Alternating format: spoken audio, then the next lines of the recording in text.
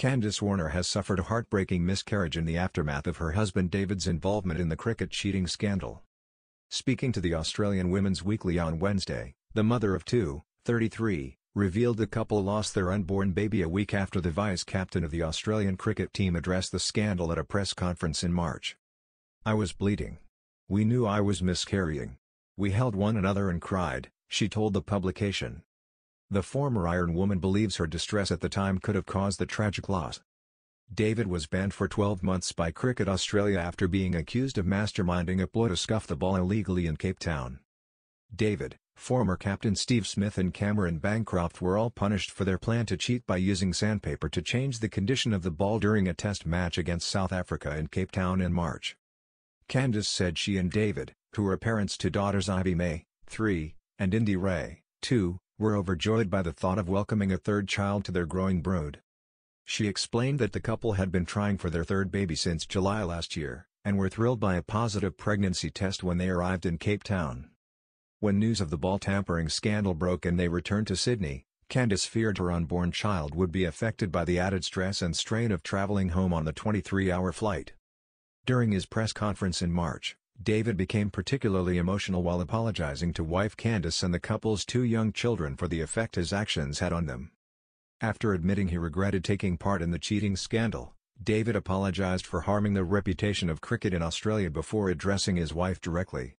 "Your love means more than anything to me. I know I would not be anything without you. I'm very sorry for putting you through this and I promise I will never put you through this again," a teary-eyed David said. At the time, Candice made it clear there was no excuse for her husband's mistake, but noted their family had endured a tough month in South Africa. A week after the press conference where she was seen sobbing, she said she faced more bad news.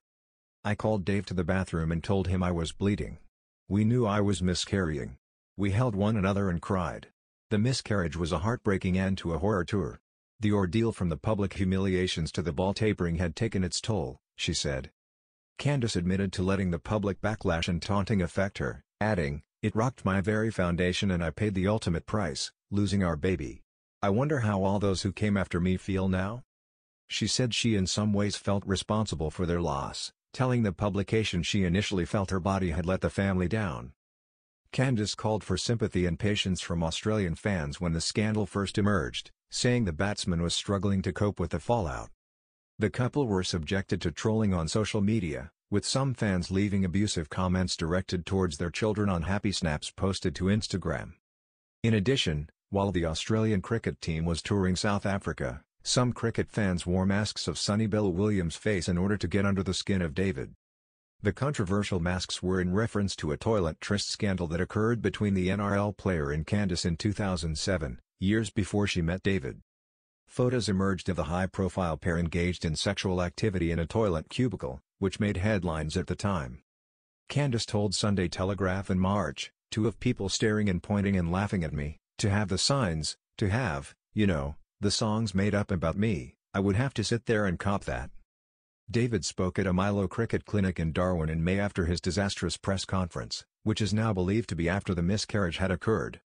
He told the NT News the scandal had made him focus on family, especially being more present with his wife and children.